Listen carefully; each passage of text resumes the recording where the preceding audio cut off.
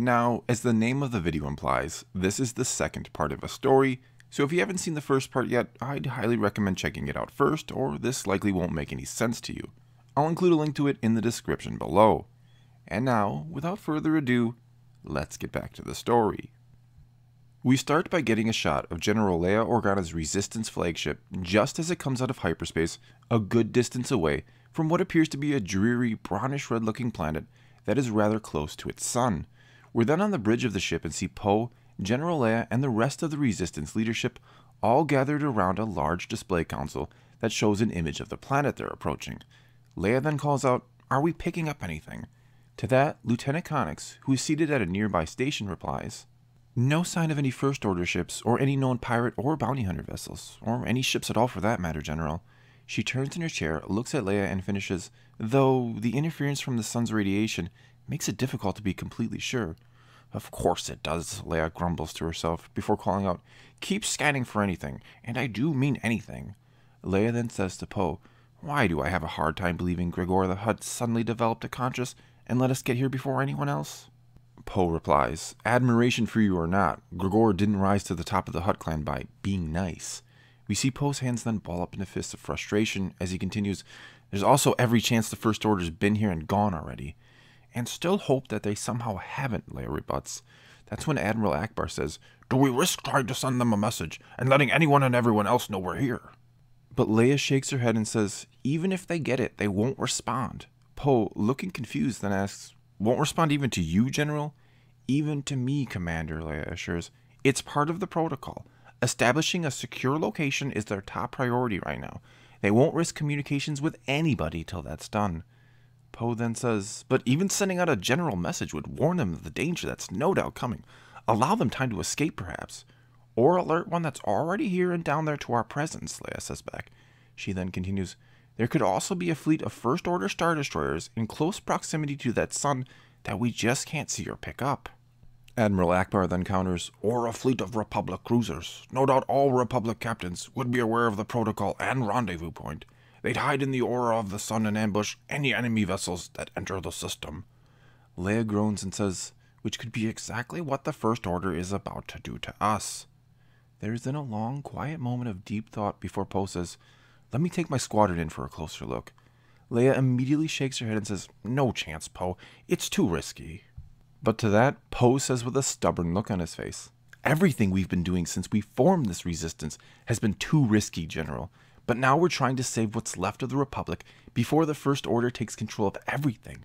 There's no risk too great at this point." For a long moment, Leia just stares at Poe. On her face is a mixture of pride, admiration, and worry.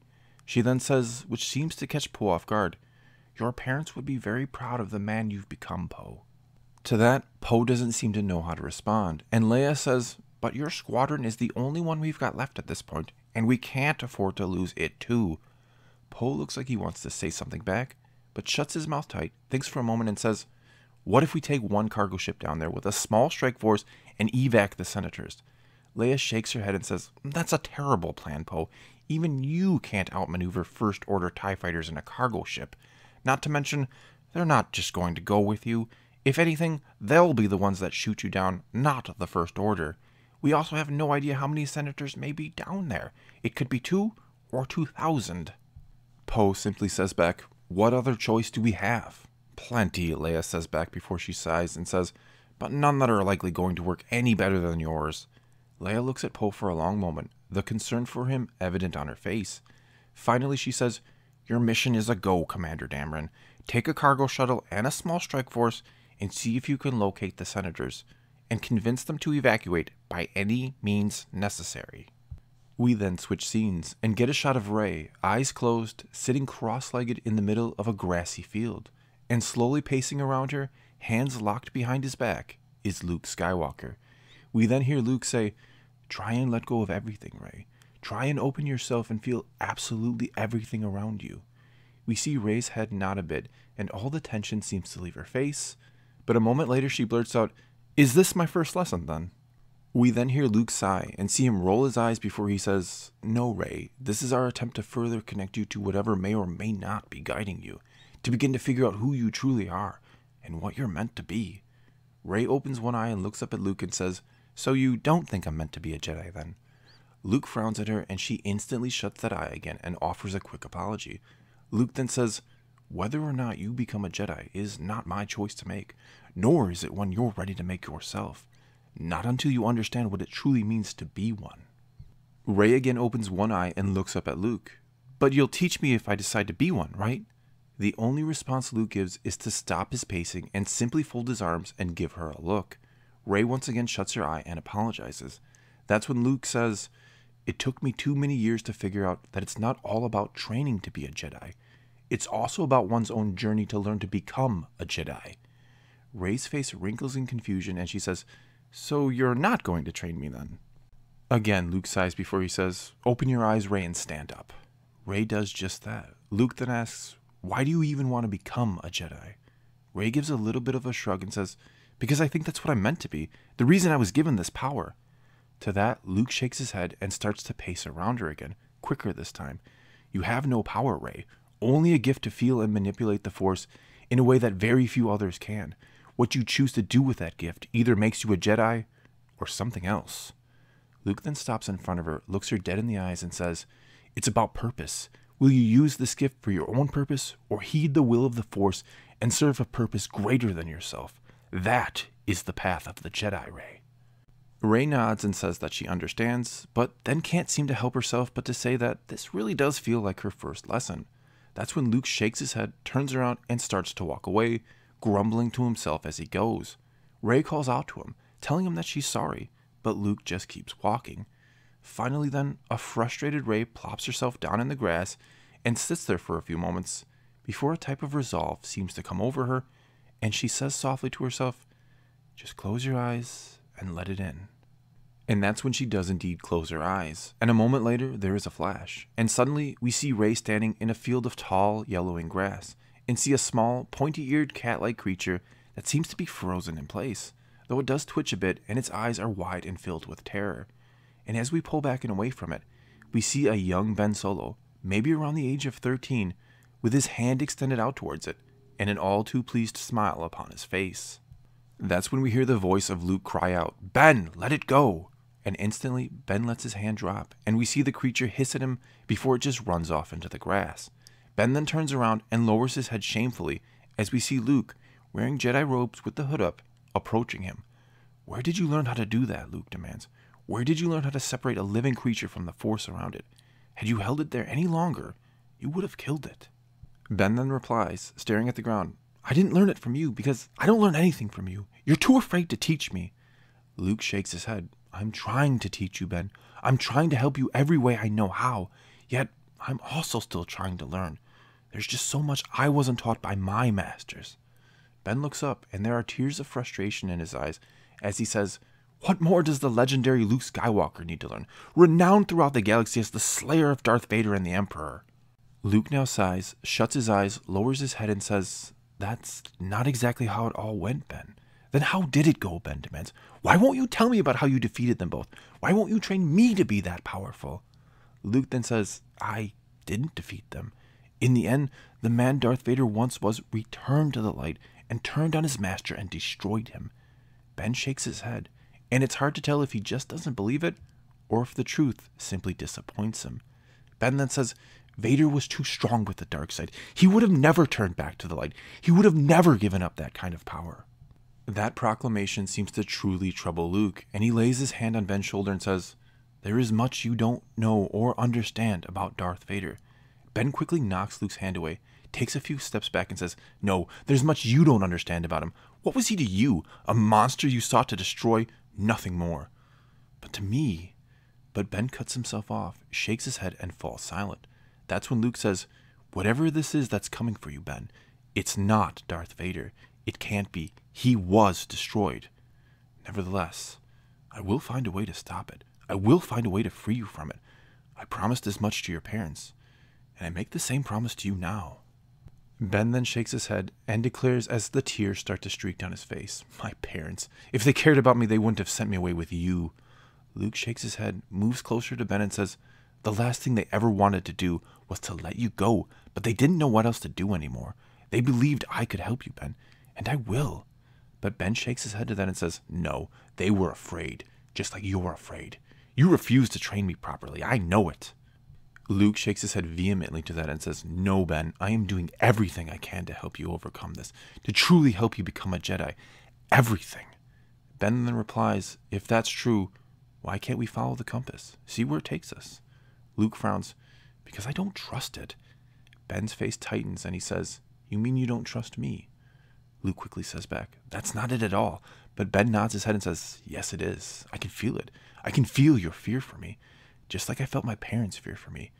And someday, unless you stop holding back and train me, I'll give you and them a reason to truly fear me." Ben then turns to go, but as he does, for the briefest moments, he seems to pause and lock eyes with Rey, who still stands nearby. We then focus in on the angry, tear-streaked face of young Ben Solo and watch as it morphs into the masked face of Kylo Ren. That's when we see that we're now on the bridge of a Star Destroyer, and then hear the crisp voice of a First Order officer say, "We'll be arriving in the Velclip system in moments, Lord Ren, but I can't help but wonder if it's the right system. It is, after all, completely uninhabitable, and I can't see why—" But Kylo Ren cuts him off and says, "She's there, Captain. I know it. Be ready to come out of hyperspace exactly on my mark, and immediately target and open fire on the ship's hyperdrive." The officer looks like he wants to argue, but keeps his mouth shut before nodding and saying, "Of course, my lord." We then switch scenes and find ourselves back on the bridge of the Resistance ship and see that General Leia Organa is speaking to an officer about the status of Poe's ship, when suddenly she falls silent and turns her head as if she's heard something, and the look on her face is one of absolute dread. She then says, "Order Poe's ship back immediately." Some of the other Resistance officers look at each other in confusion, and it's Lieutenant Connix who says, "General, did I hear you right?" But she gets cut off by another officer who cries out, "A Star Destroyer has just emerged from hyperspace right on top of us, General." Leia then says, "Get us into hyperspace now." Lieutenant Connix replies, "What about Poe and the Strike Force?" Leia shakes her head. "That will be fine. This ship isn't here for the Senators. Now get us into hyperspace." Once more, some of the officers exchange confused looks before snapping into action to carry out Leia's orders. That's when the ship begins to get rocked by laser fire. A few moments later, Leia demands to know why they haven't made the jump yet, but an officer informs her that the hyperdrive has been damaged, that it seems to have been their primary target. That's when Leia calls out, "Prepare to be boarded," before she lowers her head and says to herself, "Don't do this, Ben." And that's when the scene then shifts, and we see Kylo Ren in a hangar bay on the First Order Star Destroyer, standing before his Knights of Ren, and he says to them, "The last Princess of Alderaan is not to be harmed. Kill any other that stand in our path." The Knights of Ren all nod and tighten their grips on their weapons before they head towards some type of special-looking First Order troop transport. Kylo then quickly turns and says to a stormtrooper wearing an orange pauldron that had been standing behind him, "You and your troops are to secure the ship, but leave General Organa to me." The stormtrooper gives a single nod and replies, "Understood, sir." The scene then shifts again, and we watch as several small First Order troop transport-like crafts leave the hangar bay of the Star Destroyer and head right for the Resistance ship. And when they reach it, they seem to magnetically attach themselves to the hull. We then find ourselves in one of those ships and see two stormtroopers operate some type of large blowtorch-type device that is cutting a hole in the hull of the Resistance ship, while an impatient Kylo Ren, saber already ignited, looks on along with his Knights of Ren.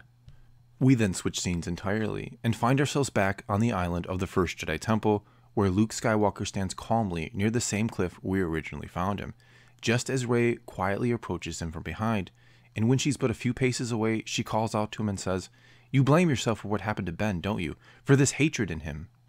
Luke neither turns around nor says anything to that, so Rey nods her head as if his silence has just given her the answer. "That's what you're doing here, isn't it?" she calls out. "You're looking for answers, for a way to still save Ben." Luke shuts his eyes and says mostly to himself, it seems, "There are no answers here. All I found are some dusty old books that are written in a language time long since forgot. And something tells me even if I could read them, they wouldn't give me the answers I seek." "Then why stay?" Rey quickly asks. Luke turns his head to and fro, looking all around him as he speaks. "Because the Force is strong here, stronger than anywhere else I've ever felt it before. And I have to believe they'll find me here, that my old masters will find a way to reach me here, and let me know what it is I'm up against." Rey looks confused and then says, "You mean tell you about Snoke?" But Luke shakes his head. "It's more than that, Rey. Snoke is powerful, no doubt. But something else is at work here. I can feel it. something powerful enough to keep them away from me. Rey then says, but you've been waiting here for years, while your sister fights the First Order. A look of pain comes over Luke's face, and he shuts his eyes and says, Leia, I've closed my mind to her. Rey looks extremely confused and even a little upset as she asks why he would do that. Luke then explains, I know her fight against the First Order is desperate, but I also know saving Ben is not only important because he's her son, but because he's likely the key to something that I don't yet understand. Luke then opens his eyes and turns around and faces Rey. If I reached out to Leia and felt the desperation in her, it would draw me back, and I can't allow that to happen. I can't go back and fight till I find the answers, until I know what I'm truly up against. The look on Rey's face says that she doesn't exactly like that answer, but seems to understand it. She then says, one way or the other, I think it's clear you're not going to find the answers here, or that it isn't just going to come to you while you meditate your days away. To that, Luke smiles and even chuckles a bit. What? Rey then asks back, confused. Luke replies, I almost hope I'm wrong, Rey, because of what it'll mean for you, but I think you may be what I've been waiting for all this time. Luke then nods and says, and you are right, the answers aren't here, but we must find them. We then switch scenes and find ourselves in a corridor of the Resistance ship where Kylo Ren is marching and being followed closely by his Knights of Ren. Suddenly, two Resistance troopers jump out from behind a hiding spot and both take potshots at Kylo Ren, but Kylo simply raises one hand, freezes the bolts in air, and then motions forward with the same hand, and the bolts go back the other way and strike the troopers. Two more Resistance troopers then come around a corner, and before they can even fire, Kylo makes a swiping motion with his hand and sends their blaster rifles flying. Kylo then makes a fist with his hand and begins to choke one of them, but that's when the other Resistance trooper draws his sidearm and takes a shot at Kylo Ren that he's not ready for. But without even a thought, one of the Knights of Ren all but dives in front of Kylo Ren and takes the hit for him. One of the other Knights of Ren then steps forward and heaves some type of spear-like weapon at the trooper that we can only assume hits the target when we hear the Resistance trooper scream out.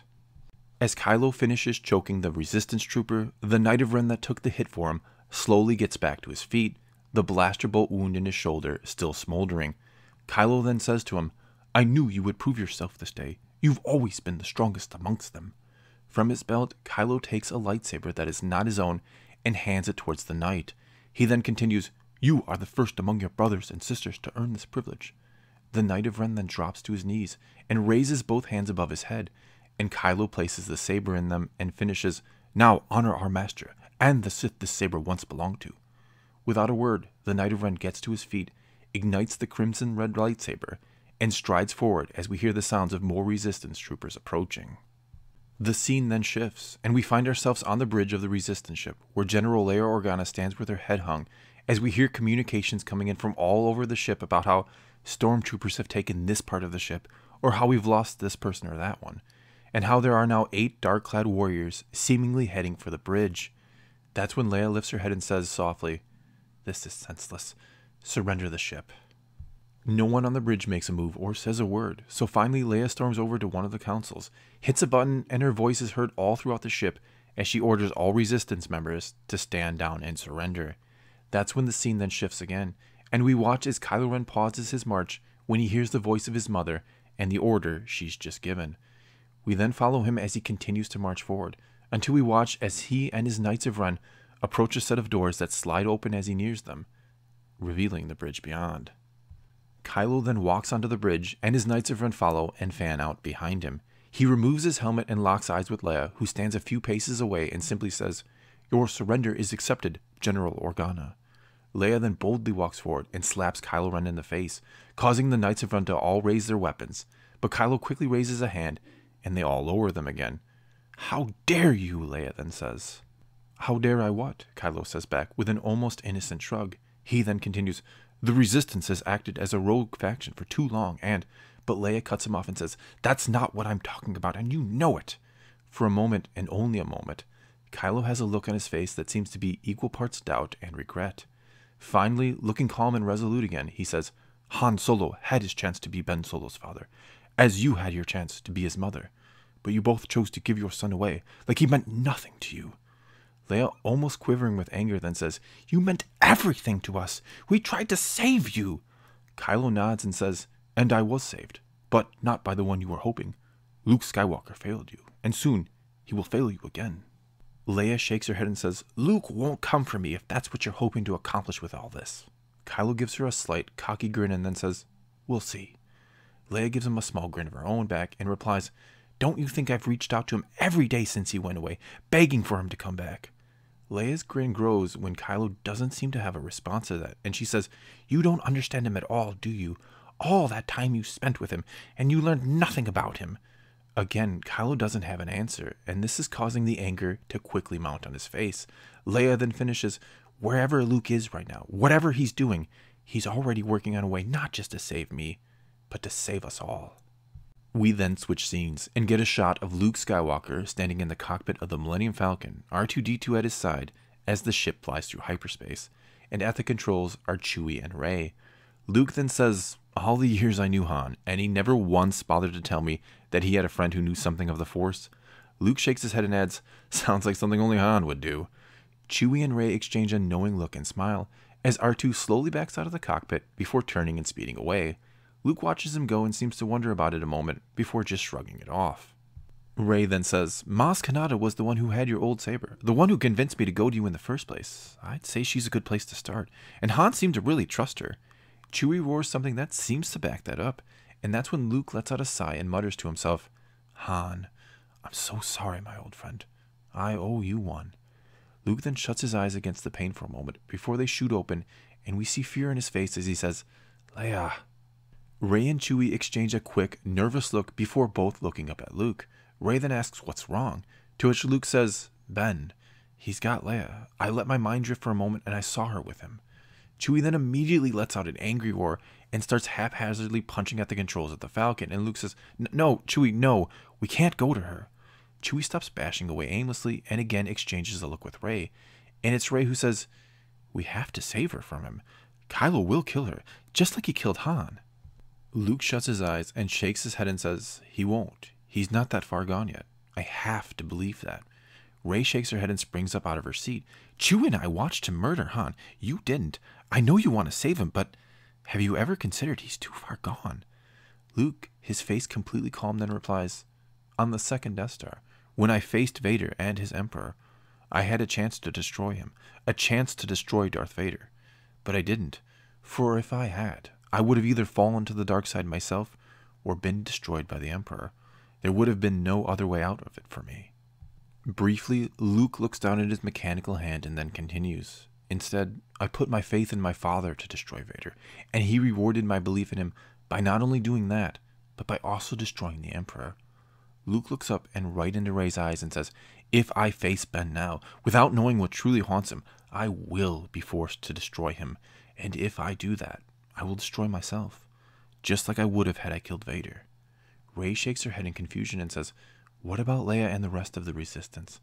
Luke shuts his eyes and says, we have to trust that another can save them now.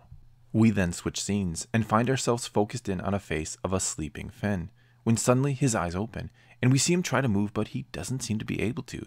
After he seems to make a few more attempts, we see him start to panic, which is when we hear the beeps and whistles of BB-8 and see that next to the pod-like structure Finn is encased in is of course BB-8.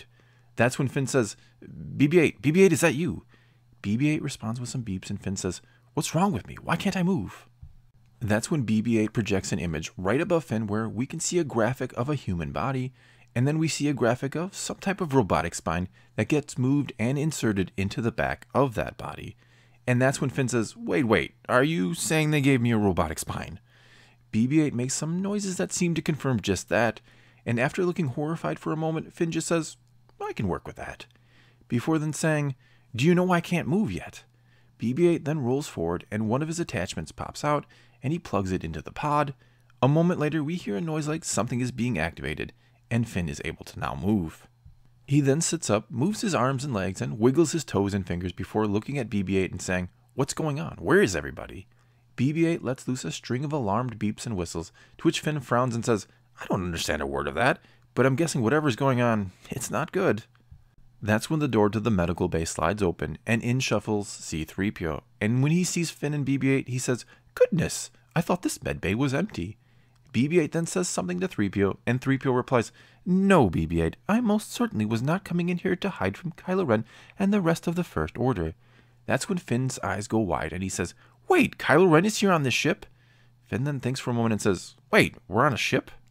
3PO, ignoring Finn, then says to BB-8, "I could also ask what you're doing here in the medbay when we were all ordered to surrender." BB-8 whistles something, and 3PO says back, "Getting help? And you thought just he would be enough?" BB-8 then makes a reply, and 3PO again says back, "What do you mean we should be enough? I'm not going along with any crazy plan of yours. It's bad enough when R2 always wants me to go along with his half-witted plans." Finn, clearly having enough of this, then holds up his arms and both droids fall silent. He then says, "So you're telling me we're on a resistance ship and the First Order has boarded it and taken over?" C-3PO then replies, "Precisely, and Kylo Ren is here and has personally taken General Organa prisoner." For a very long moment, Finn is quiet and processing all of it. He then looks down at BB-8 and says, "You're right, we have to do something." C-3PO then shakes his head the best he can and says, "I have a bad feeling about this." And that is where this part ends. Well, that's all I've got for you this time. Now it's your turn to tell me what you thought of this part of the story and what you think might happen next. So leave a comment below and let's talk some Star Wars. And until next time, thanks for watching.